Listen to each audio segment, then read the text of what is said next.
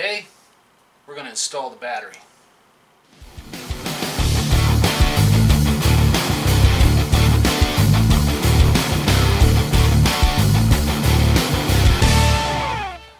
Alright, welcome back to the channel, and today we are going to be installing our battery. We've got a 12 volt 100 amp hour battery that we're going to be putting on our tongue box, and then we'll hook up the rest of our electrical and give the old trailer a test out for the lights, fan, refrigerator, all that good stuff.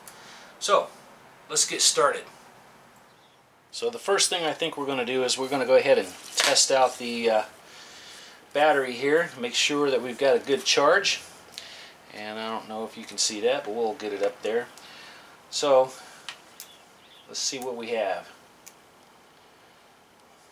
12.8 volts, so we're sitting pretty good. Nice.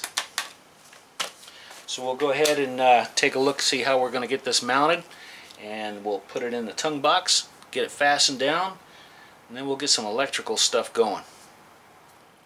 So inside the tongue box, I've got a couple of battery tie-down strap holders here, and we're going to go ahead and get those fastened into place. I think I'll just go ahead and through bolt those, unless I've got some self-tappers. They're not going into the steel frame, just going through the box. And then the box came with some little 1/4-inch plastic strips that would normally you put down your sticky tape. Battery rests on that, but we're going to go with something a little bit beefier, I think. So I got to cut one more of these, and we will be placing that somewhere like this on both sides here, and battery set on that.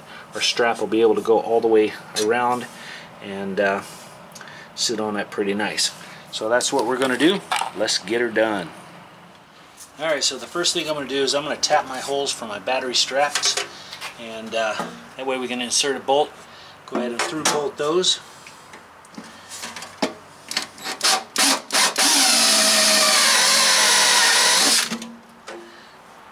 Make sure bolts fit.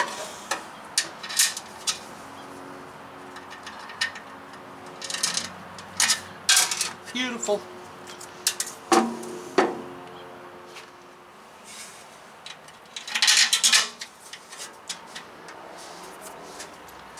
Now we're ready to start bolting it down. So I'm just going to use some lock washers and just a couple of nuts. I might trade those out for some nylon lock nuts when I head back to the store. That's what I have right now, so I'm going to go ahead and attach these. We'll go ahead and get our strap in here, and then we'll worry about placing our little plastic pieces to set our battery on. Alright, so we've got our strap set down. We've got things bolted in place. I've cut my little plastic sticks 1/2 inch thick, and they're about 8.5 inch long. So we're going to probably tape those down somewhere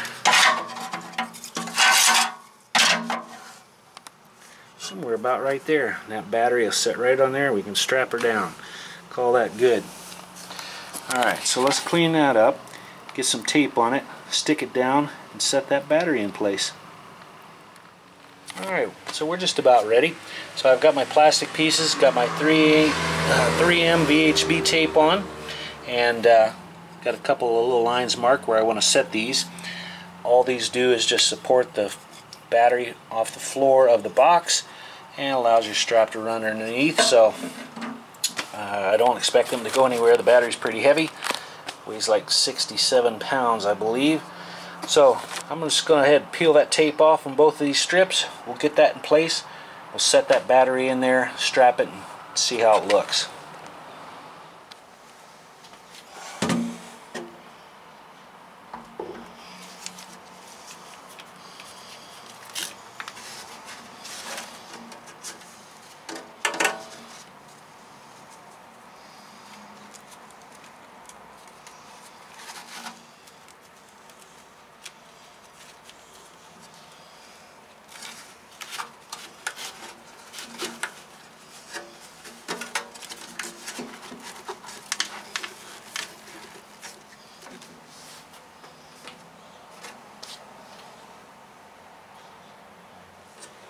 Alright, now we're ready to install our connection here. I'm going to put that about right there, and then we'll make a little pigtail for our connection to our cab.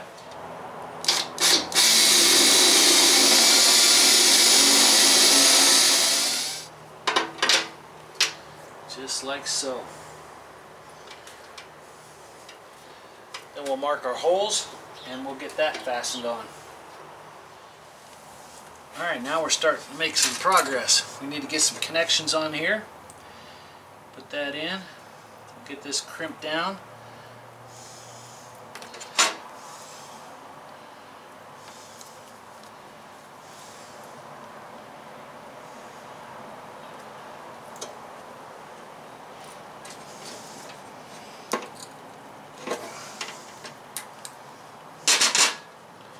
Alright, so that'll be for our negative.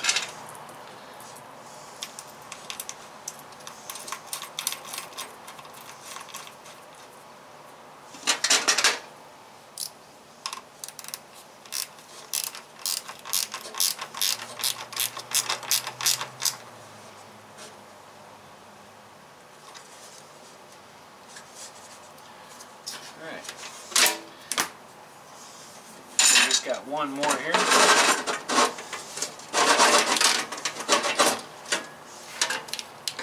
That.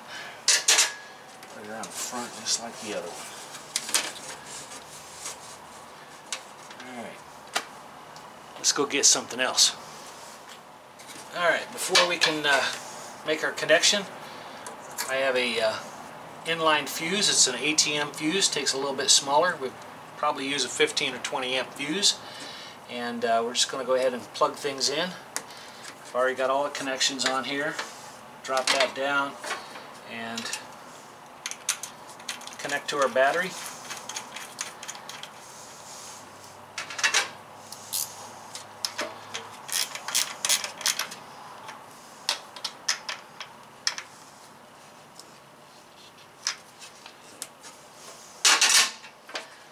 Now we just install our fuse and see if things work. Alright. Now they're connected to our battery from our terminal here. We've got to make our little pigtail. So, got me a couple of short pieces of wire. I have my ends. Now we just got to connect things up. So, one at a time.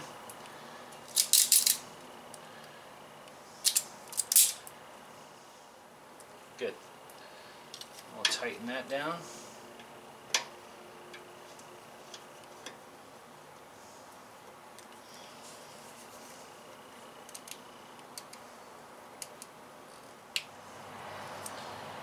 Make sure to put our ends here.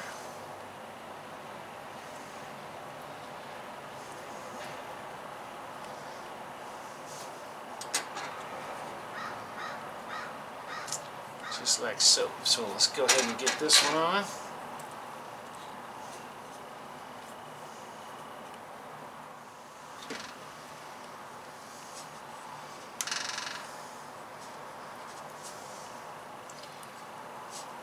Yeah, I think we're just about ready to plug in.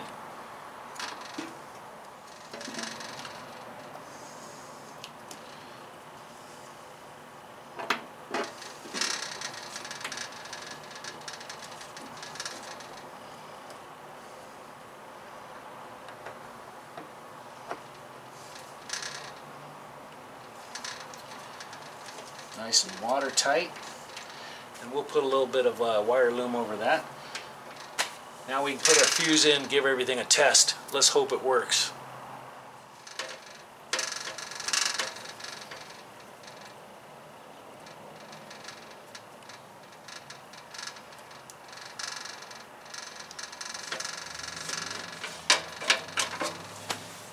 Alright, let's test out some lights. Okay, so we're here in the back. Let's go ahead and switch. Boom, we have power. Nice. Let's go inside. Okay, I think we'll test out the lights first. Touch. Ooh, yeah. Everything's working good. Next one. And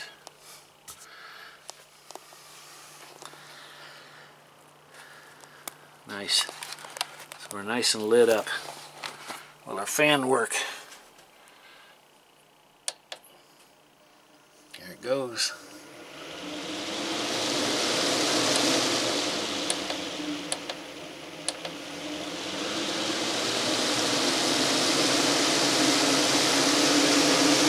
That's 4. That'll be number 1.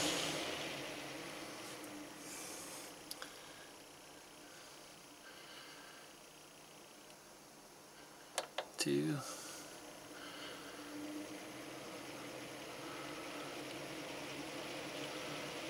Drawing some good air. 3 and 4.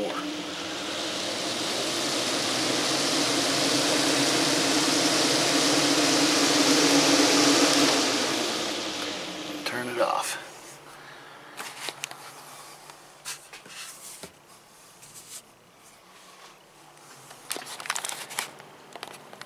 Power. And just kind of a close-up of our connections. These go on and watertight, so I can leave those things connected at all times. I don't have a battery shut-off switch, but I can just disconnect these whenever I'm not needing power, or I can pull the fuse and I'm good to go. Nice. That worked. Alright, let me get some wire loom on here and see what that looks like. And that's what it looks like. Nice wire loom on there. Oh yeah. Nice little pigtail. Watertight. I'm liking that. Although the battery box is not watertight, so water can't get in there, but there are plenty of holes in the bottom for any water to get out. But we are nice. Nice and solid. One more thing to test out. Let's see if that refrigerator works. Alright, now, with any luck, as soon as I plug this in, we should see some lights light up. So, keep your fingers crossed. Ooh, things are working.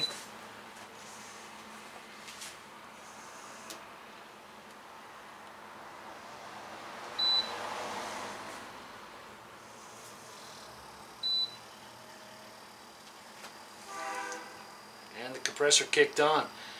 It's working good. Nice. One other thing I can check while this is running. Let's go inside and see what kind of voltage this thing has now. So we've got this neat little USB deal, and if I turn that on, 12.4. Alright. So we were at 12.8. We won't leave that fridge running too long. Nice. Alright, we've been running for about 10 minutes. We went from 70 degrees down to 42. And I've got me a nice little probe here, and the inside, when I checked it last, was 46.9. Let's double check.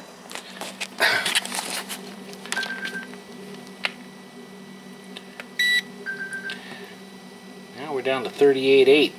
Ooh. Bad boy is working.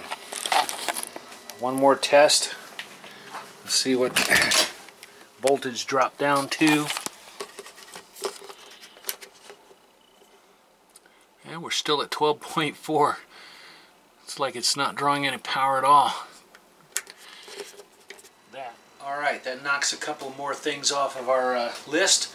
We got the battery installed, we got the little supports under the battery, we've got the connectors connected to the trailer and to the battery, and our little pigtail.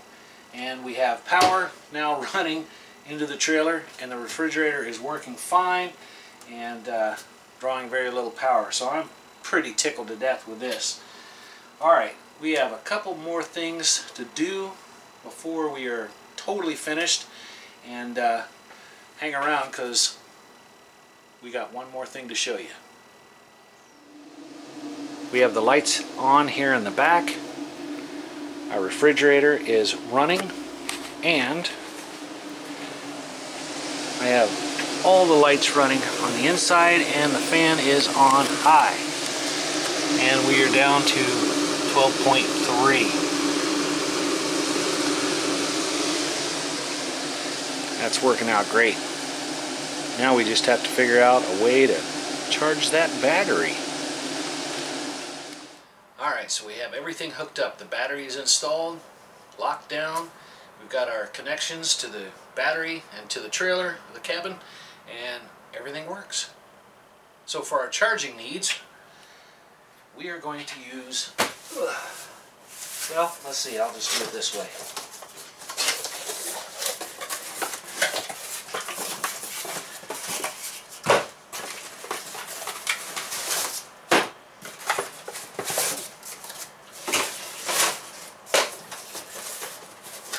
For our charging needs,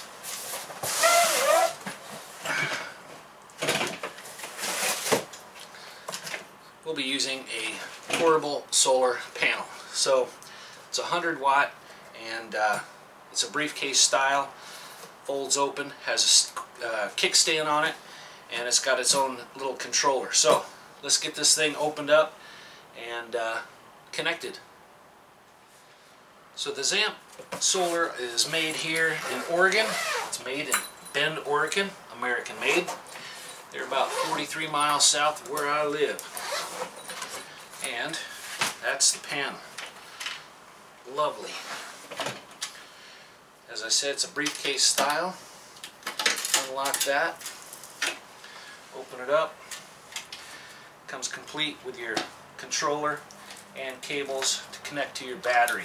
A Velcro strap. And if I'm not mistaken,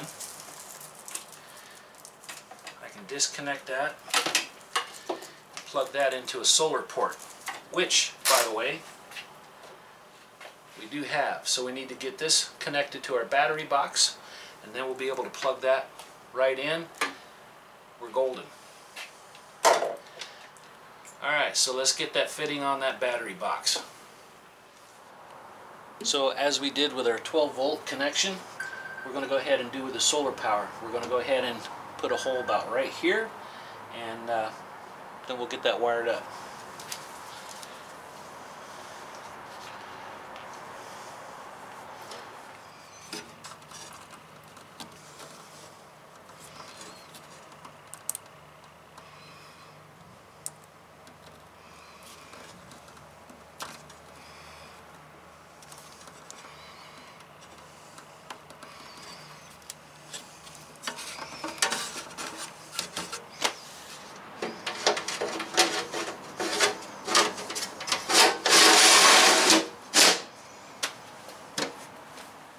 Now with all of our connections made, we're ready to set up the solar panels. So when you set these up, you have to calibrate it a little bit depending on the battery type.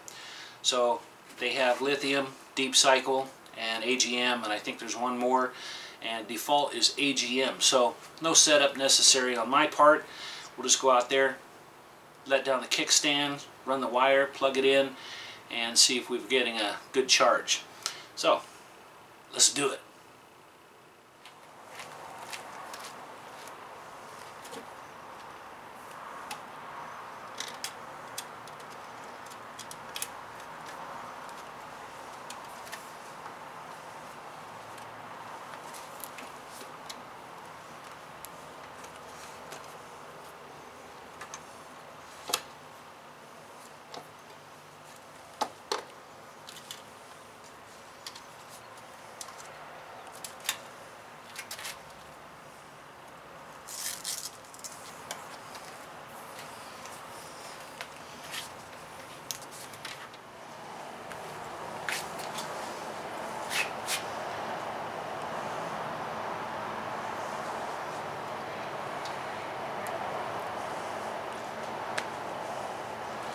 Let's go see what it's doing.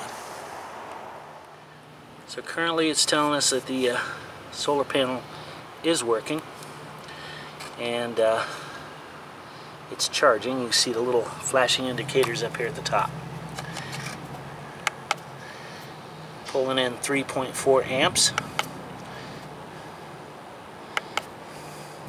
13 volts battery.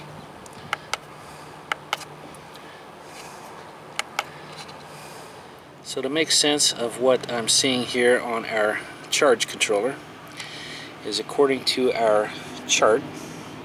If the red light is on and the blue light is on and the green light is on, then we are on absorption charging.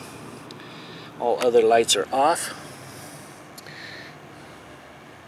so our unit is working as it should, and we are charging. We'll leave this out here for a while, get that battery up to par, and then we'll come back and check on it. So as we come inside and we check our little meter here, whoop, turn the light off,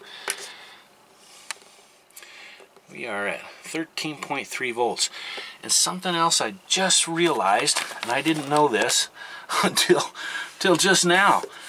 I turn the light on, and if I press and hold that button, freaking light's dim. I didn't know that.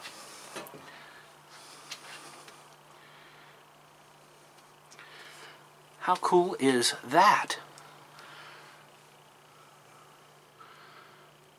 Wow, I had no clue.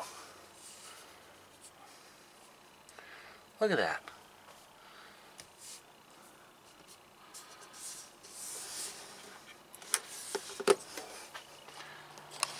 Wow, little bonus for me. Now it makes me wish I had installed one of those switches over here in my box so I could dim these bad boys down. Well, might be something to look into. Alright, I am happy with that. Our solar panels are working. They give you 15 feet of cable. Comes right into my box. And it's charging the battery. Oh man, I'm stoked. Alright, one more sneak peek before we put it away.